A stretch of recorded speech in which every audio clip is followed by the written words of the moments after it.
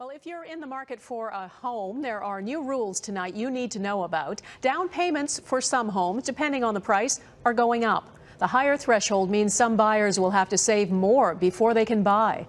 Robin Gill explains the rules and the impact.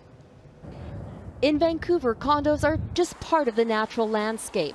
The average price of an apartment in the sky is $443,000. Perfect for first-time home buyers because they just need a minimum 5% down payment to get into the market. In the last few months, mortgage brokers have seen a rush of customers. Most people then took the plunge to get pre-approved. They wanted to make sure that they were in there and were beginning to get serious about finding a home. They got serious early because more restrictive mortgage rules come into play today. Consider a home that is selling for $600,000. The minimum down payment used to be 5% or $30,000. Under the new rules, the down payment is now 5% on the first $500,000 and 10% on the rest, for a total of $35,000, up $5,000 more than before.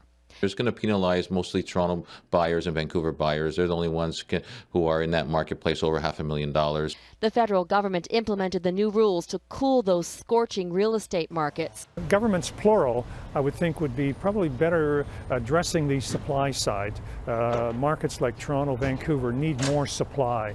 And to help address this imbalance between demand and supply. The low loonie still makes Canada cheap for investors, driving up prices. The Toronto market is still really boisterous. In Canada's largest city, realtors say first-time homeowners are just a fraction of those looking to buy. I don't think it's going to slow things down, but on the other hand, we don't want to see first-time buyers getting into trouble. Despite having restrictions, the new rules are meant to protect those who are just starting to build their nest.